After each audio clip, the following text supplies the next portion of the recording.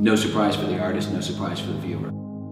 The best pieces and the most interesting pieces are the ones that always have an element of kind of surprise or magic. The kind of scientific experimental process is very much what I'm after. I really don't want to know the answers before I start. I want to be shown things. And the more kind of surprising results I get from something, the more attractive it is to me. And glass is kind of the far end of that. Like, it really only does what it wants to, and anything else results in failure. Well, and glass to me is always kind of a precarious thing. I mean, particularly people that work with it a lot, you get very used to breaking it.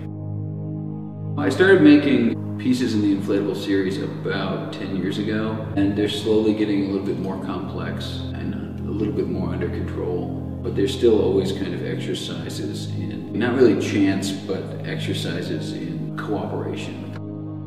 The ropework series, I experiment with a lot of different ways of working with glass, kind of to see how I can change the families of objects by changing the process that I use to come up with them.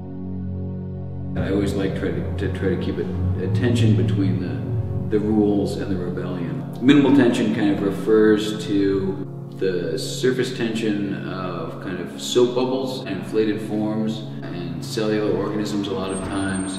The natural inclination of things is to find the state at which there's a minimal amount of stress on the structure. And most of the things that I do, when they're successful, they kind of reach a state of minimal tension.